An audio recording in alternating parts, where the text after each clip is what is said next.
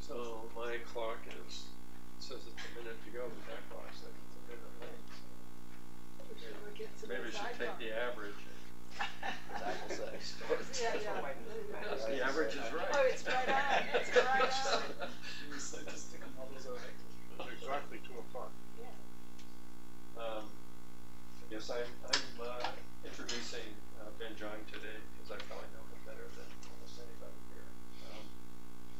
And he's certainly no stranger to NCAR.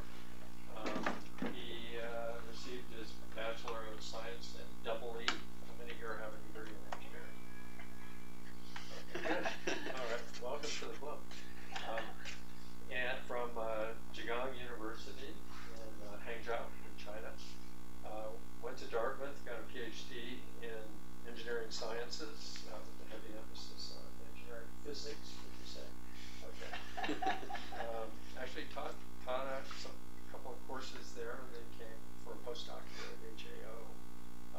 And then sadly, left Boulder and HAO about a year and a half ago to take a faculty position at Hong Kong University in the Earth Sciences Department. Talk about putting a square peg in a round hole. But anyway, he's thriving there. Ben is going to tell us, and I have a footnote to this title, Ben's going to be telling us about doing more with more, harnessing next generation supercomputers to move beyond global magnetospheric modeling and the fluid limit. The footnote is this. NCAR used to have a supercomputer that pushed Moore's law, but Ohm's law has been seriously undermining that capability lately, as you all know. All right, thanks a lot. It's really nice to come back here again after about 18 months. It's really nice to see everybody here. But if you look at the simulations like outer heliosphere, it's only like a couple of steps, right? So it's not that long. So I have this title called looking at the high resolution simulations from Gamera and trying to push the limit beyond the fluid limit, but that's not the key point, the major part of my talk today. So I'm going to mostly show you what we've done to try to push the model resolution to be like extremely high, which is extremely expensive. But I'm going to focus on more on the MI coupling and the Aurora modeling, and when you go to higher resolution and what kind of stuff that you can do. All right, so this is the team members, basically the APL folks. Kareem, Slava, and Jeff is our new software engineer. He's very good. He's the main person that does all these MPI pairization, and Zhang and Mike Wilberger, who's still doing BBF analysis for us. All right, so this is the outline of my talk. It's gonna be a quick introduction on what is the LFM global magnetosphere model. For some of you may not be familiar with that. And also the next part will be the Gamera code, which is an upgrade of the LFM that carries the LFM legacy on. And also I'm going to show some high-res Gamera sphere simulations. We call it Gamera sphere because it could be Earth, Saturn, Jupiter, Neptune, all kinds of things. But the main part is Earth, but it's called Gamera sphere. And also future work. All right. So start to look at the LFM global image decode, and some of you here might be very familiar with this code, and lots of, for me, like I did a thesis on the LFM code. I'm still doing this research with the LFM code. So it's called the Leinfelder-Marbury Global Image Decode, which is mainly developed by Professor Zhang at Dartmouth in the early 80s. But by the time he was in NRL, I think, at that time. And also Joe Feder and Clark Marbury. So it's been a backbone of the CISM geospace models for a while. So LFM's been coupled to all kinds of other non-MHE regional models, global models, ionosphere, thermosphere, all kinds of things. So you might be also familiar with this paper, which is John's 2004 JST paper talking about the numerics details of the numerics of the LFM. So a couple of notes I found interesting of facts is that the three-dimensional solver of the LFM code is actually done in 1982. That's confirmed with John. All right, so 3 decades ago. And the ionosphere solver for the magnetosphere is done in 1986, but not until 2004 the paper is published, which means that before 2004 the code is a mystery, in the street. All right. So in 2001, this paper was one of the great accomplishments of the SISM project. Okay. Forcing John to write a paper on this, authored by Lyon, Fetter, and Mulberry. Yeah. That's good to know. All right. So then after 2000, when the SISM started and the group started collaborating with the NCAR, RCN, RISE people, and BU, and started to the coupling to other non-MHD physics, is a couple of keys that TiGCM was coupled successfully in 2001, and that model is called CMIT, coupled magnetosphere ionosphere thermosphere model. And the ring current model, which is a RISE convection model, is called LFM RCM, is coupled in 2012, and paper came after that. And also we did multi-fluid extension of the MHD model, which is called the MF-LFM, which is multi-fluid LFM. That was done near 2009, maybe earlier, because that's the first multi-fluid paper comes out. And the numerics paper is still coming. It's going to come sometime. All right. So based on the LFM MHD code, and we have developed lots of applications. For example, the most well-known in the community is probably the Earth magnetosphere model, is the LFM magnetosphere model.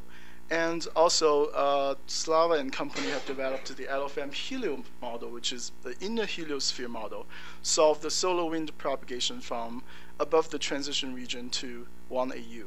And recently, we've done a Jupiter and Saturn model, which is also used to look at the dynamic coupling with the solar winds. And there's another version called the box model. That's a Cartesian version of the LFM model. It has been used to study local reconnection with reconnection properties, and also had other applications randomly appear in JGRs, like the Venus model is like 1998, outer heliosphere 1998, and also some unpublished results like Saturn and Jupiter. We've seen these results from Zhang, but none of these are published, which Neptune is really, really interesting. All right, so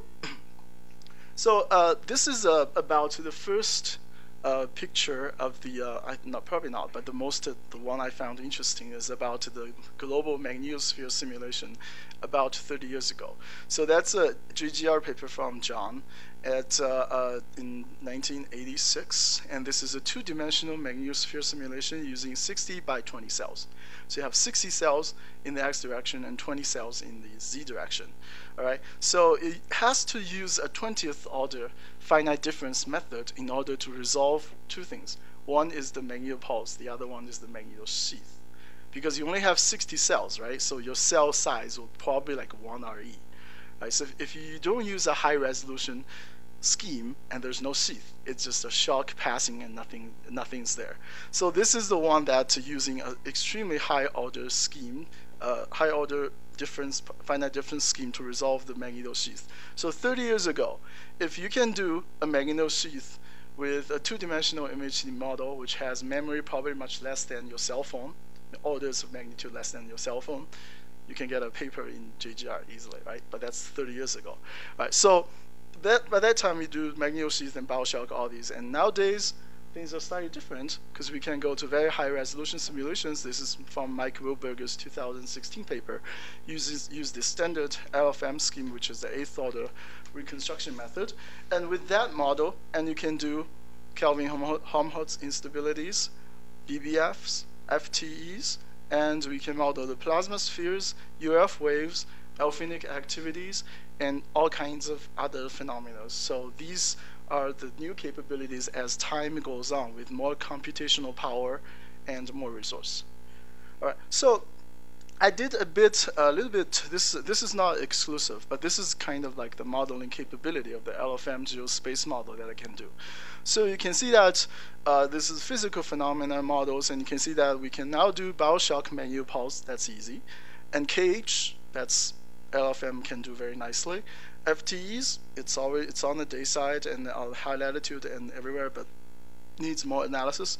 And Mike and Slava's been done papers of the BBF, bursty bulk flows. That's those fast flow channels in the tail.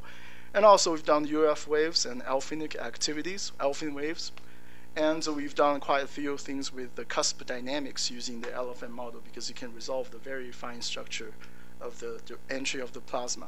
So moving on to the multi-fluid stuff, you can do plasma spheres and also ionospheric outflow. So that's with the coupled other models like IPWM. So in the ionospheric coupling side, we can do electron precipitation with all kinds of different types. And ionospheric convection and field line currents, these are coming from electrostatic coupling of the magnetosphere currents. And also we do have a model for proton precipitation, but it's never been used. It's just there. And for the drift kinetic green currents, as some of you might know that MHD does not have drift, gradient curvature drift. The only drift you have, MHD has E cross B. So we need to couple to a ring current model, which is called Rice convection model. Also reads like ring current model. And also we've done lots of work using the LFM fields to push particles to study radiation belt physics. And with the CISM effort and the work that I've been working with NCAR colleagues, and we'll do thermosphere dynamics and TOIs kind of study with high resolution TiGCM coupled to the LFM. And also we have other projects working on the topside ionosphere plasma transfer ion outflow. So that's coupling the MHD model with the outflow model with the TiGCM. So that's a more advanced one. And you see, it seems like you can do lots of things, right? But there are lots of things you cannot do, right? For example, substorms. There are substorms in LFM, but not really, right? Because the reconnection physics is not quite there. So it might be give you something looks like substorm, but probably not physically correct. And ion physics, no, because it's ideal MHD. We don't have other non-ideal MHD terms in the global model yet. And isotropic pressure, and not yet. And someone else has already done that. And Hall physics, I say yes and no because we can do Hall physics for local simulations. For like a box, we can have the Hall term. We do have the Hall term. But for the global Earth magnetosphere, it's way too expensive. And we need the next generation of supercomputer to do that. And someone has to pay for the cost. All right. So, more interesting, superstorms. And I think to do superstorms, you need LFM, RCM, TiGCM, outflow, maybe even WACOM-X, which means no. All right. So what makes the LFM model so unique? And I have, there are lots of reasons, but these are three things I think that's the most important one is the high resolving power numeric methods. So the numeric error is not a bottleneck of the model. Right? It's always the physics is the bottleneck.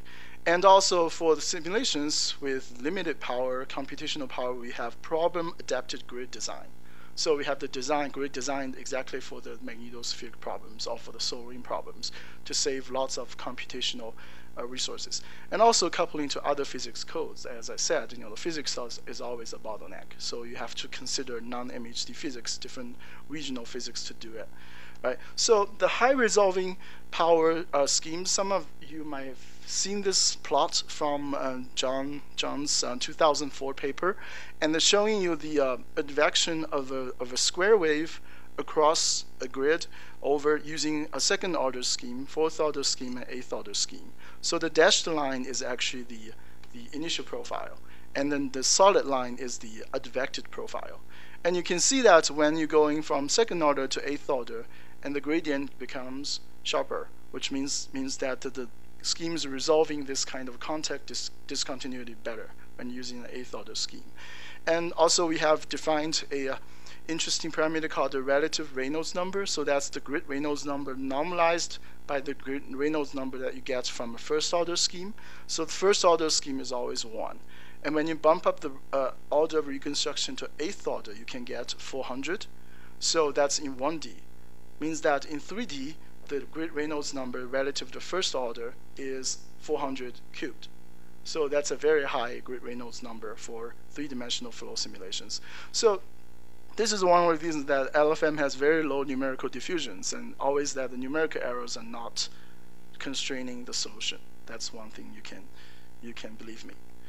All right, so the second one is the grid design. So this is the typical magnetosphere grid that we use. It's a three-dimensional view, and this is the inner region.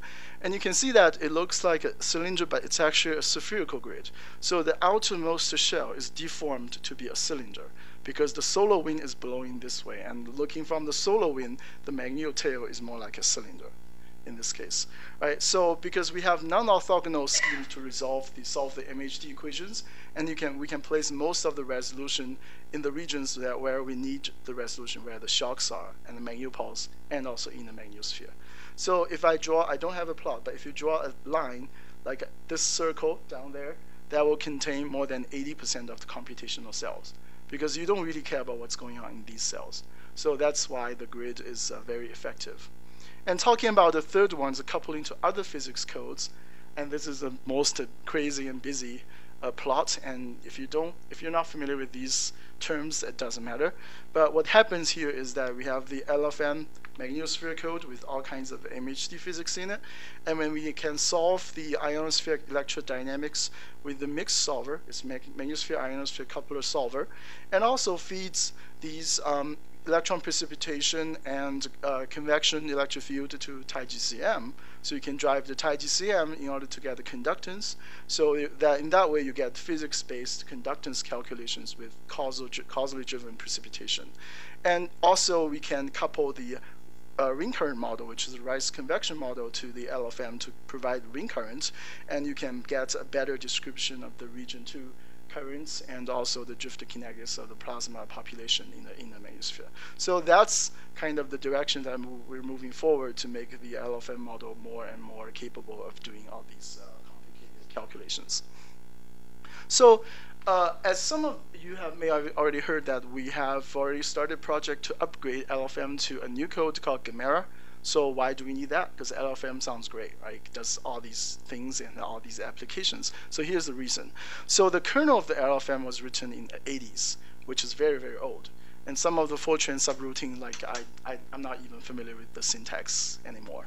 And it's not very easy to read and to use. And also the coupled code has lots of external library dependence, made the code not less portable, right? Not exactly not portable, but very difficult to move it from NCAR computers to other computers.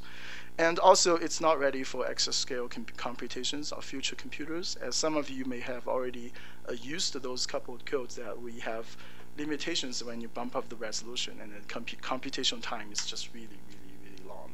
And also it needs an upgrade of a sustainable future with public accessibilities. To me, it's open source. And I think open source is important for a software to be tested and validated and used by other groups among the community. While with the LFM code, it's possible to open source, but I can guarantee you that without expertise, you cannot use it. Right? You can have the code, but just you can't use it. So how are we going to do it? So we start from scratch. We're modern Fortran 95, Fortran 2003, and very minimum external library dependence for portability. And we preserve most of the key numerics underlying the LFM, and with upgrades in the existing numerics. We did some upgrades to kill some of the old problems. And also we develop a general application, flexible, portable, general purpose MHD code with coupling software, because we know that the non-MHD physics is important in doing a good job in geospace modeling. So that gives us Gamera. So here is Gamera, and some of you have seen this turtle, which is a turtle designed by artists at Johns Hopkins, and I think they paid for it. And also this Gamera means grid agnostic MHD for extended research applications. So you can see it solves the basic kernel, solves the ideal MHD equations as listed down here in a semi-conservative way, also conservative way, and you can have extensions, right? So there are lots of features, and you don't need to read through all these details, just to give you a basic sense. So it's multi-physics. It does ideal, resistive, and Hall MHD, and even other terms you can implement, and we've done it. And it has multi-fluid extensions, and it can solve semi or fully conservative energy equations. So this is one. And then the numerical methods are fairly complicated. it has lots of heritages from the LFM code, but we made our own developments based on. So we have it's finite volume on non-orthogonal geometry with high order reconstruction and constraint transport. Constraint transport means that the magnetic field and electric field are staggered. So they're on one's on the face, one's on the edge, so which preserves div B0. So we have also semi-relativist corrections for speed of light, which is also known as the Boris correction, and background field splitting, which is very important. Yes? What does semi refer to? Relativistic correction. So we only have the displacement current in the momentum equation. We don't correct the mass. So there's no gamma factor in the mass and momentum. It's only correcting the displacement current. Right. So the ring average for axis singularities, I'll explain to you what next. And these are the features for axis scale ready. So it's vectorized loops, hybrid parallelization, which is MPI over OMP, and application to various problems. So these are the X scale ready. Right. So some of the key features in Gamera, and there are lots of features, but I think it's interesting ones, is the high order reconstruction on a non-orthogonal geometry. So you can see that this is a typical reconstruction stencil in the Gamera code, which is non-uniform and non-orthogonal. And also curvilinear geometry. So you can solve the equation in a curvilinear geometry non-orthogonal as long as you design the grid and you give the initial conditions, boundary conditions, and grid, and the code runs. It doesn't care what the grid look like.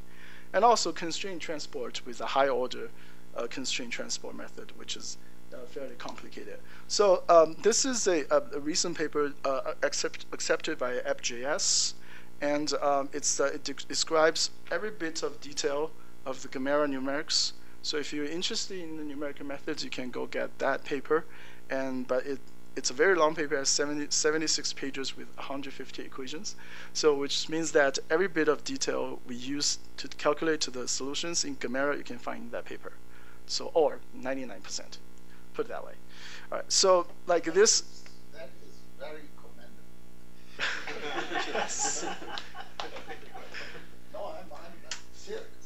Okay. All right. So this is a example solution. It's also in the paper, and you can download the movie from the paper as well, because there's animation in the paper as well.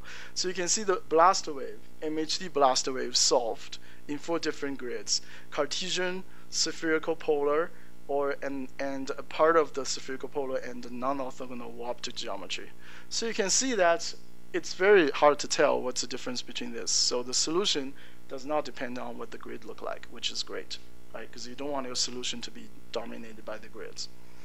What do you mean by curvilinear? Curvilinear, it means that it has to be structured.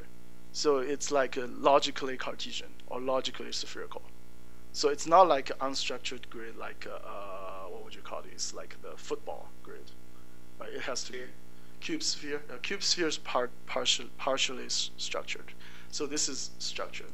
So we can presumably we can do cube sphere. It just need to put the things together. So, but we've never done it. We've been talking about this, but no one's been doing that.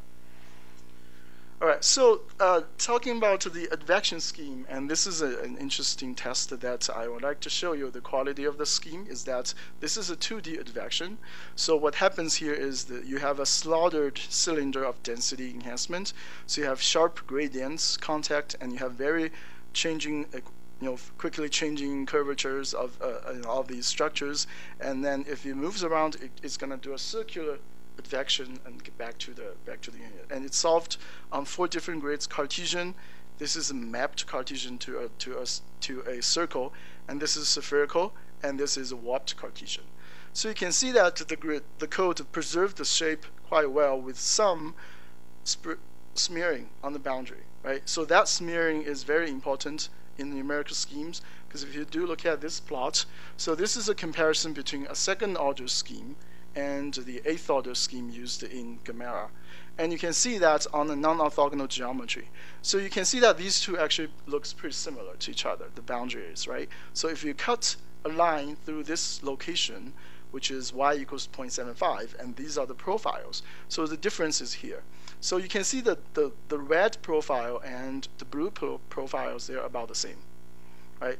But the difference here is the blue one, though you have to use 1024 cells, 1024 by 1024, while the red one is only 128. So there's a factor of 8 difference in each dimensions, which means that in 3-dimensional calculations, the difference is 8 cubed, and computational would be 8 to the 4th, because dt is 1 over 8 as well. So that's why the high resolving power numerical schemes can give you structures that can be resolved with much less computational cells. So that's one of the major advantages of Gamera. All right, so the ring average stuff is also a very neat technique that we use to resolve the pole problem, because in 3-dimensional simulation, you always have singularity in the pole. But the finite volume method doesn't matter with the singularity, it's a degenerated phase, but you still have a dt problem because the cell's clustering. So when you double the resolution, dt becomes 1/4. So we have this ring average technique developed, which is published in the JCP, and you can see that if we let a blast wave going through the region, and this is the effective grid on the calculation, and you can see that the shocks and the structures are not deformed by the ring average technique. So the ring average technique is a post-solver, so the solver still calculates everything on the spherical grid. And after solving, we do calculations on this effective grid to make sure dt is much larger and there's no oscillations in the pole. So this is an example of the 2 simulations that if you don't have, this is delta t, this is number of cells. So if you don't have the ring f, the dt drops as a slope of -2, so it's quadratically. But you have ring f techniques and the dt is dropping linearly, which for like 10 to the 3 cells, it could be a factor of 100 difference in time steps. So this is one used in Gamera as well. All right, so from an MHD solver, you can develop MHD solver whatever you want with all kinds of qualities, numerical methods. And from an MHD solver to a global magnetosphere model, which is Gamerasphere here. So there are other considerations beyond the MHD. So a couple of things. First of all is how do you impose the solar wind condition, which is relatively easy in this case. And you need to embed a dipole field, which is very, very strong near the Earth. And also you have to consider the MI coupling, because the ionosphere feeds back to the solution to the magnetosphere convection and electrodynamics, and also other non-MHD processes. So to do that, have to consider these on the numerical side of the models is that there's a couple of difficulties in dealing with the magnetosphere modeling. So the first one will be computational box is usually huge, right? It's usually 400 by 200 by 200 RE cubed. So that's a very large box, right? So to do that, we use non-orthogonal curvilinear grid, which adapted to the problem of the magnetosphere, place most of the resolution near the shock and inner region. And also you have the pole problem, which is axis singularity, so we use the ring average technique. And the boundary layer resolving, because boundary layer is very important in solar wind and magnetosphere coupling, so we have to resolve the boundary layer. You can use tons of computational cells, but we do that by both, use more cells and high order reconstruction schemes. And you have to deal with extremely low beta plasma, because in the inner region beta is usually less than 10 to the -5, and in other planets it's even worse. So we do a background splitting technique to make sure the beta is handled. And also solar wind boundary, it's tough because you have to propagate solar wind in the boundary, and we do a ballistic propagation in the ghost zones. I hope we have a better solution to that, but that's what we use now. And also low altitude boundary, with the ionosphere we do electrostatic coupling. And I know Bill's been working on some electrodynamic coupling, and that's also an option to do in the future. And also ring current dynamics, we use RCM, thermosphere, ionosphere. I'm looking forward to couple to TiGCM, WACOM-X, which is one is already done with CMIT, and then WACOM-X is the next step, and rotating dipole, and I don't know how to do it, right? So, because the southern and northern dipole is offset, right? So right now we only use a dipole field. If they're offset, it has to rotate, right? So rotating with a background field, good luck. Right. But isn't just that a series of different, isn't it just that the magnetic field's at a different angle at every time step? It is. It's more numerical, because to treat the dipole field properly in the inner region, we have to use 12th order Gaussian integrals to treat the background field. So if you do that every time step, it's really expensive, and you have to add additional electric field, and that's related to the locations and rotation. It's just complicated and expensive. So there's no plan right now to have a tilted dipole? Well, I mean, it's an offset dipole. Tilt is tilted easy. Okay. Yeah, tilted tilt is easy. It's an offset dipole. So northern's here, southern's here. Yes, you got the tilt. Yeah. Yeah, tilt is relatively easy, but offset dipole is difficult. All right, but that's something to think for the future. All right, so numeric methods does matter in magnetosphere simulations. I have another example later. So this is the one, the slide came from a talk I give at Astronome in Paris. So this is not Earth. This is a giant rotating magnetosphere, which is Saturn. And you can see that, just ignore the details, just look at the movie. So this is a Saturn simulation. You're looking down the northern hemisphere. So the sun is here, dawn dusk there, and solar wind comes. Saturn magnetosphere looks like Earth, but the difference is that it's rotating really fast. It's every 10 hours. And because the Saturn radii is 10 times larger than the Earth, so the shear velocity is very, very large near the magnetopoles. So if I run a higher order scheme and lower order scheme, and you can see the difference between these two.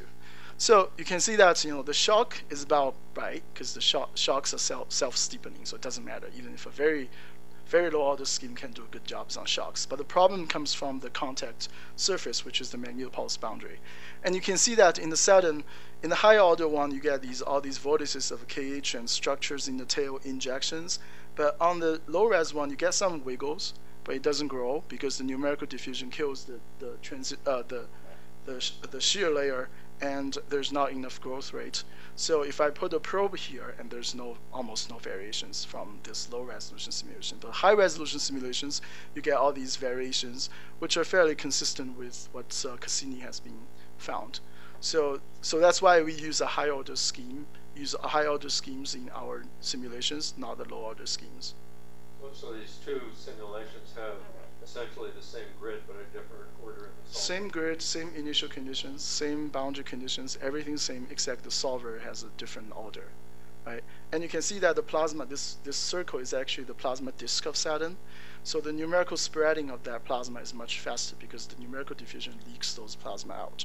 While in this case, it's confined in a very fine region. But these are other things, right? Okay, so talk about all these numerics. Let's put everything together. So that's the Earth magnetosphere. So this is about the animation that I did when we first did down the Gamera remix ionosphere, my magnetosphere.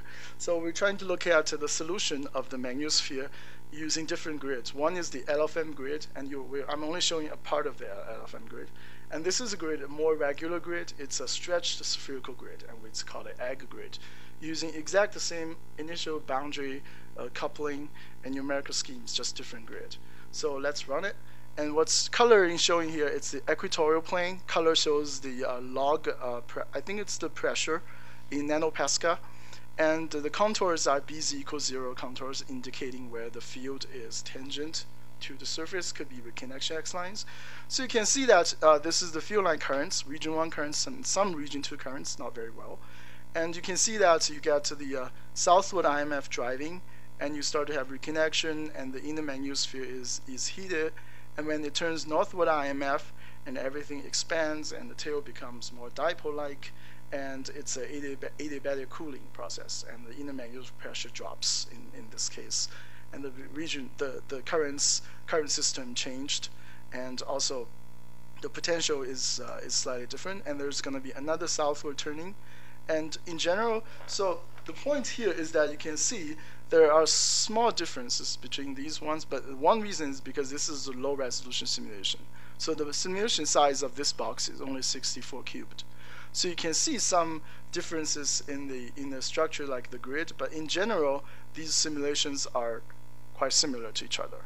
Although when reconnection happens, it's under-resolved anyway, so there are uncertainties in that case, right? So the ionospheric solutions and the cross-polar cap potential showing here.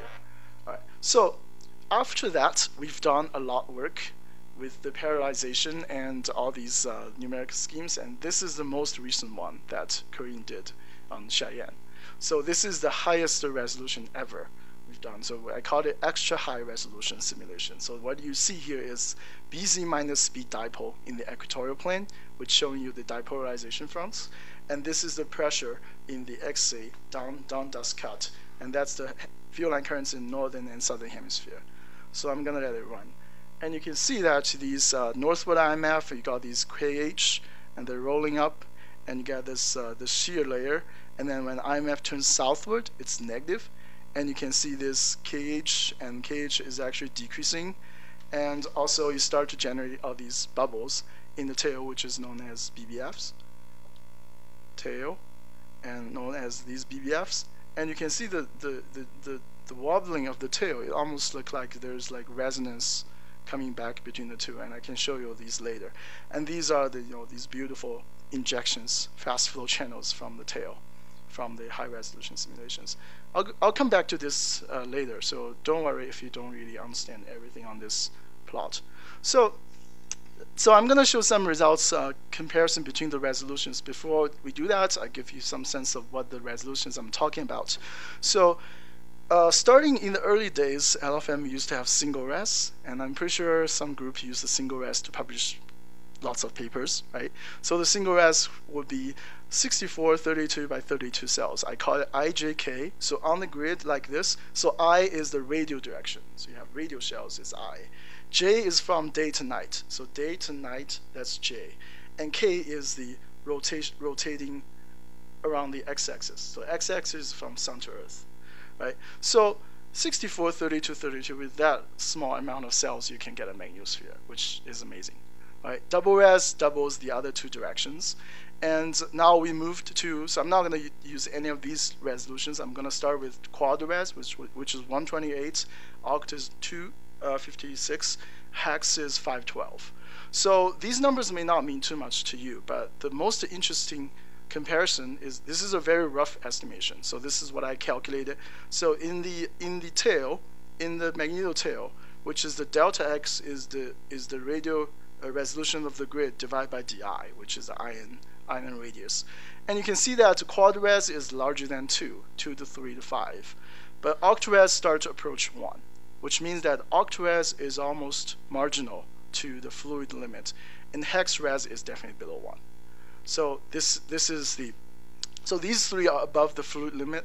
Oct res is marginal, and hex res is definitely below, which means that, yes? DI, is that? Ion gyro radius. Gyro Yeah. radius. Yeah, so but these are rough estimations because the temperature density changes all the time. So it's like on average, it's like in this number. So hex res, it's below the fluid limit. So what does that mean to the solution? Don't know yet, but I'll show you the results. All right. So another interesting topic is the computational cost, which is very interesting. So if you do quad res for per hour, simulation hour, for example, I have an event simulation which is 10 hours, right? So quad res with usual CPU time, because the scaling is pretty good.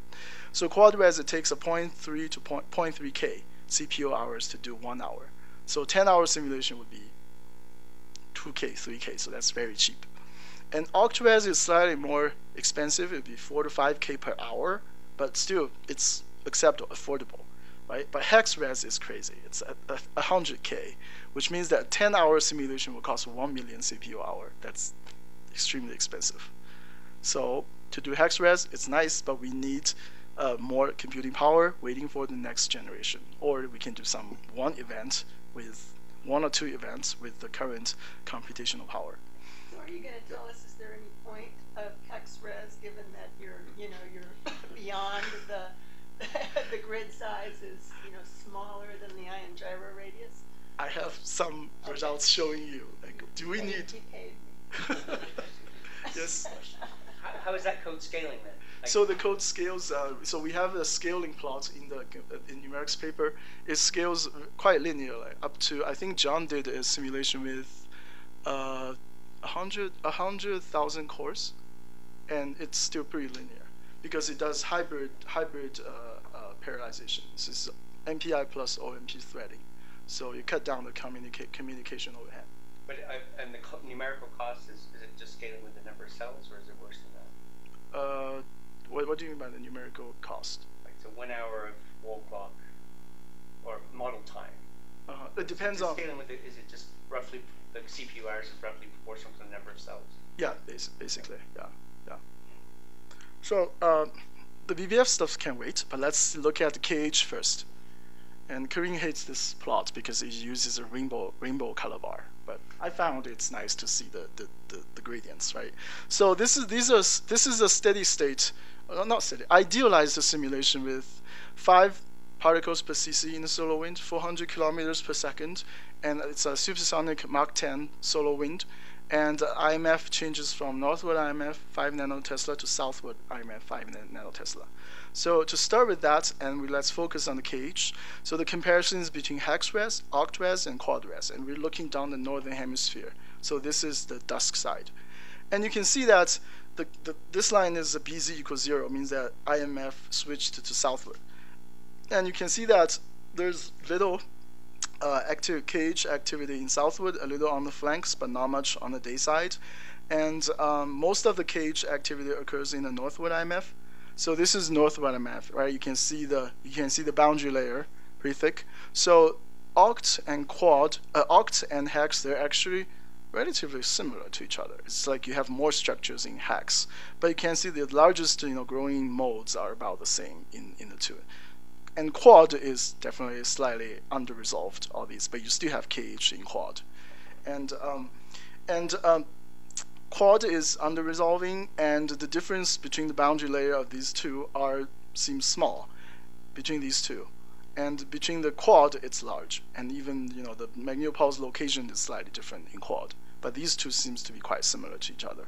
And there's another interesting observation here is that in the northward IMF, southward IMF, the KH is much less compared to variations less compared to northward IMF in southward IMF. So which is supposed to be something observed by observations, but people have doubts about it.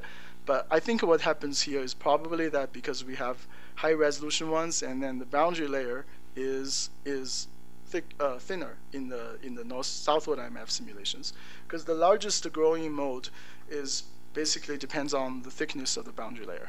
So when the southward IMF you have erosions on the day side, the boundary layer is thinner, so the K modes becomes smaller. Well, I mean the lambda becomes smaller, so you get weaker KH on this side. But that's just my guess. But we do need more quantitative studies on these KH properties, like what Slava did in his 2003 paper.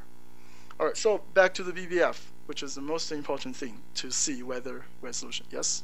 Yeah, so you mentioned Slava's paper. I thought in Slava's paper that he saw significant KH during southward IMF and was expecting it to be shut down relative to northward. Yet Gamera is having the opposite behavior. Well, Gamera's had lots of KH in northward IMF, but very less in south. It does shut it off, yeah. Whereas in LFM that doesn't happen. Yeah. Well, the numeric schemes are slightly different. And the Gamera solutions are much less noisy. So LFM's got sometimes got numeric noisy also of the precision, single precision versus double precision. And the exact answer we don't know, but that's just some speculations. I think for the southward IMF simulation, it's easily get interfered by the reconnection of the anti-parallel configuration. And on the other hand, for the northward, the magnetic shear is kind of a medium, most favorable condition for the case. Yeah. Yes. Physically, that's what should happen, but LFM is not exhibiting that behavior. I think that's the quandary. Well, the difference is that the steady state southward IMF never occurs in the real world. So if you look at the event simulation with variations, we might not have that much KH in an event simulation. We're talking about basic physics. Okay. Well, okay. Oh, we can talk about that later. All right. So the BBF stuff. So what you look at here is the comparison of the delta B in the equatorial plane from 3 simulations. So hex, oct, and quad. So quad is basically in. You see that the BBFs, you have BBF structures in both simulations, and if you just look at the large scale, the channels, it's interesting that the BBF, first of all, so there's northward IMF, there's no BBF, and then IMF hits, and you start to have KH and then you start to have BBF hitting the inner magnetosphere. But if you look at the difference between oct and hex, you can see that the channels are actually not a factor of 2 difference, which So means that these BBFs, are they observed? yes, yeah, yes. My next slide will show you that. So these, if you look at these channels, there are more structures in hex res, but those channels, they're actually comparable in this case. I'm not calling this convergence, but it's just saying that something is determining the structure size of those channels, which is not a numerical grid above octares. So that's my argument. So this is a superposed epoch analysis of the BBF properties. This is epoch time is before the BBF and this after the BBF. And this is the result work done by Mike. And you can see that difference between oct and hex on velocity and BZ, delta BZ, and density variations. And they're actually very similar in these two, except the quad res has a much lower delta BZ in this case. So we'll say quad res is not in the same regime with oct and hex in this case. And answer your question. So this is the observed BBF properties. So that's the velocity enhancement. So that basically is a profile, statistic profile, sitting in the magnetotail to see a BBF coming through. So you have enhanced velocity and decreased velocity. So that's the velocity, that's the BZ, and that's the delta N. So you can see that I would say that the two oct and hex are approximately in the same regime. Even the resolution in hex is much higher. So something else is controlling the width of these channels, not just the numerical grids. All right, so come back to something more related to the CMIT stuff is that magnetosphere ionosphere coupling. So you can see that this is 1 hour average of the field line currents this is quad, this is oct, this is hex. And you can see that the hex quad res under-resolve the region 1 and region 2 currents in this case, which puts the most of the Joule heating in the polar cap because there's no region 1, region 2 closure currents has to close through the pole. So that's what happens. But when you go to oct and hex, you can see that the Joule heating are mostly on the sides, which is more like a Weimar or other empirical models. So you can see this. And also, you can see that the convection pattern slight changes as well. And as in octares, in oct and hex res, and you can see that the most of the electric fields are confined between the region 1, region 2 current closure, and there's very little potential contours outside 60 degrees on the night side. But there's day side stuff, which means that the shielding is different with these models. So if you cut through a line somewhere on the night side, very close to the pole, and you plot the potential contour down there, and you can see that at about 60 to 70 degrees, this is where the potential changes. And you can see that in oct and hex, in the hex res, the gradient is much, much larger. It means that the electric field is stronger in the region 1, region 2 current closure region, which means that you will have a much better shielding in these high resolution simulations compared to the quad res, and of course single and double. So this is actually a very interesting topic because some RCM group have done a paper which is about 15, 16 years ago, showing that if they change the RCM hot population to be cold plasma, which is MHD drift, right? RCM has MH E cross B plus gradient curvature drift, but if you only have RCM have cold plasma, and then the only drift we have is E cross B. And what they found is that when the particle transport similar to ideal MHD, the cold plasma sheet one produce excellent shielding and strong region 2 currents, which was never seen in the global models at that time, right? So now we look at what Gamera has been doing, that you can see the region 1 currents and region 2 currents, and we have a very strong region 2 currents, and these are actually diamagnetic ring currents. So coming from grad P cross B. So the grad P cross B gives you the diamagnetic ring current, and diversion of that current is the region 2 currents. So we have good numerics and enough grid resolutions to resolve the pressure gradient, which give us a reasonable region 2 current. So I think the question answered is that before we don't have enough resolution, or we don't have good numeric schemes to resolve the pressure gradient, right? So going to a very extreme scheme, just to show what I'm talking about. So I use a very diffusive Gamera sphere. So this is a Gamera sphere with lots of numerical diffusion. And then you can see that there's no region 2 currents completely. The same driving condition, same boundary condition, same coupling. So I'm going to let it run. And this is the XZ plane showing the pressure. This is the velocity in the equatorial plane, and this is the potential. This is the field line currents, and there's only region 1, and there's no region 2. And this is still running. It's an animation, and you can see the magnetosphere goes into exactly steady state if you have excessive amount of numerical diffusion. But this is a pretty extreme case because I add lots of diffusion to the code. And you can see that when it runs and the pressure is quite low, and then there's no pressure gradient established in the inner magnetosphere, and there's absolutely no region 2 currents. So this is what that paper is mentioning. And with Gamera, we can model the this is still running. It's not a steady state. It's not a snapshot. It's a movie. All right. So go back to my last one is the electron precipitation. So what if we have these 3 resolutions? So what does the electron precipitation look like in these 3 ones? So looking at the northern hemisphere, looking down, day side, night side, and quad, oct, and hex resolution. What I'm showing here is the precipitating number flux. So if I let it run, before I let it run, so it's still using the Feather 95 precipitation model. That's the original model, but with some modifications. Electron temperature ratio is 1/5, and loss confidence is about 60%. And I put in a static diffuse precipitation boundary, which is based on the Feldstein oval for activity. So it's not moving. And you can see lots of structures in the high resolution simulation. So this is northward IMF driving. So the aurora goes, decays away, and there's a little bit of precipitation down there, and then IMF turns southward now, and then you start to see these dayside monoenergetic precipitations. This is in the hex res, and diffuse aurora as here as well. And then when the substorm occurs, and the night side activity is gonna start. So you see these structures from night side activities. And what's really intriguing is that you see these poleward moving structures. See later, maybe later on. See these poleward moving structures? So there are these poleward moving structures, and I haven't been able to figure out what are they. It sounds to me it has something to do with waves, resonating wave resonance between the 2 hemispheres, but we haven't been able to figure it out. So that's one. But that's an idealized simulation. So you see all these kind of structures. But the questions, if you calculated the power between these 2, they're actually comparable. But not this one, because this one's much lower, because the density, pressure gradient, everything is just under-resolved in this one.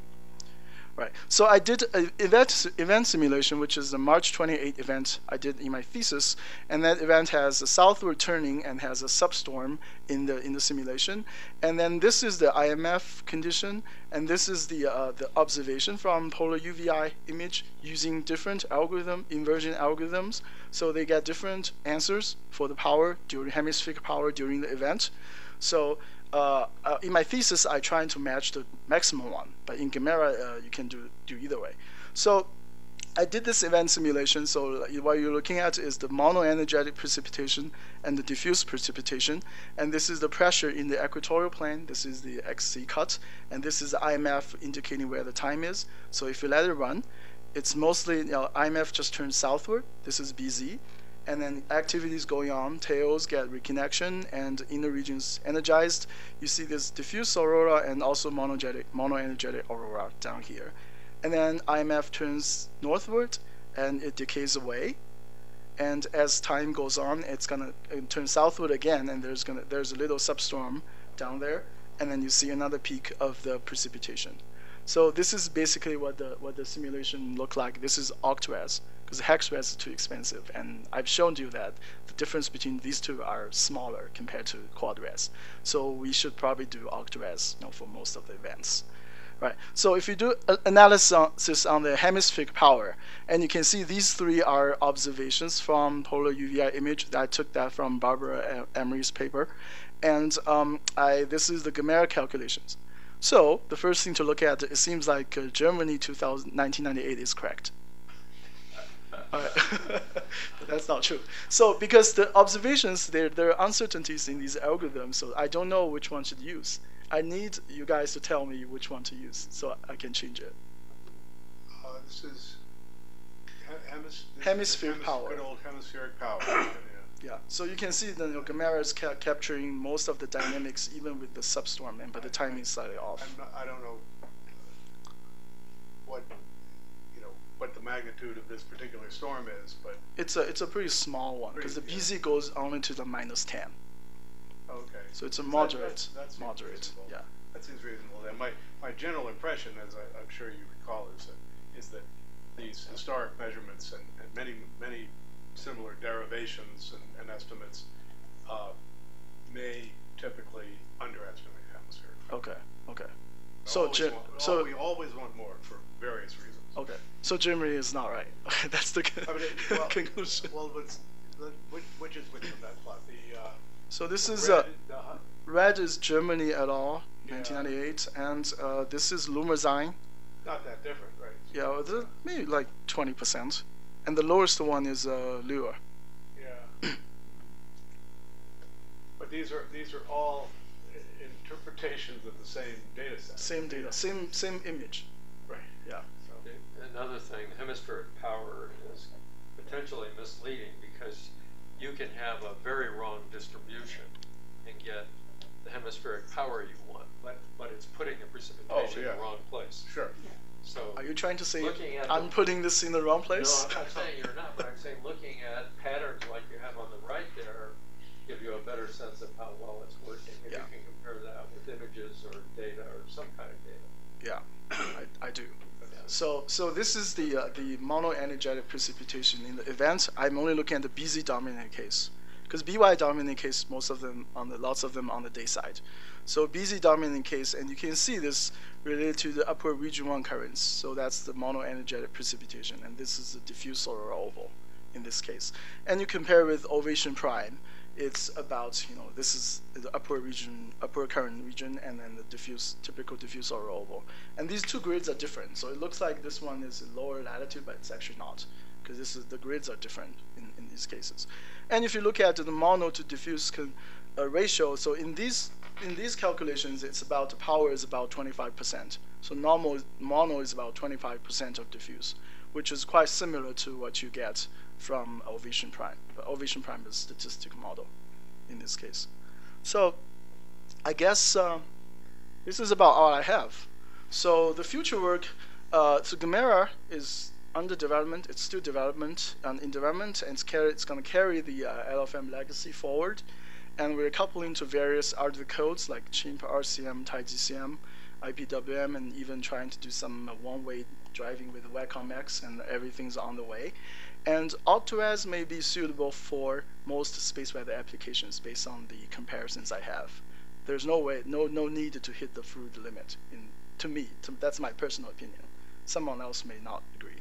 So we're also expanding the applications to other space plasma systems, including Mercury, Mars, Jupiter, Neptune. And I'm very looking forward to work on the solar corona problem with great groups here. And also, exoplanetary magnetospheres. Every failed simulation is an exoplanetary magnetosphere.